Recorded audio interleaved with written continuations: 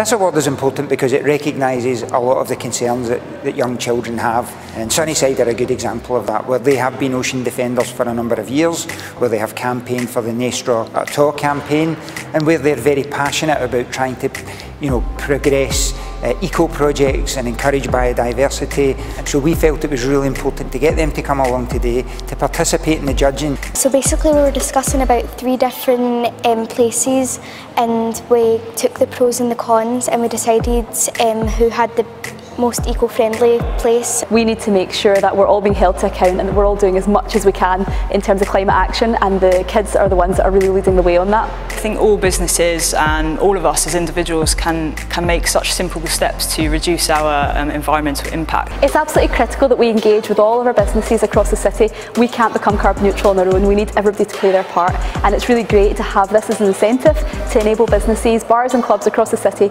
to think about what they're doing already and maybe what they could do next year or the year after to push that work a little bit further. I think we can learn a lot from young people, and I think from the climate strikes and everything else, we've really learned that they are at the forefront because it's their future. So to have them involved has been a great thing for Best Bar None to do. I think the winner really deserved it because they made a great effort. I do think they deserve to win because they've put a lot of effort in for just like a small little pub.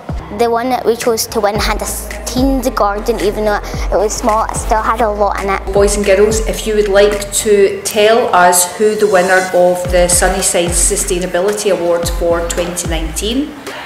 Westwood Square Hotel.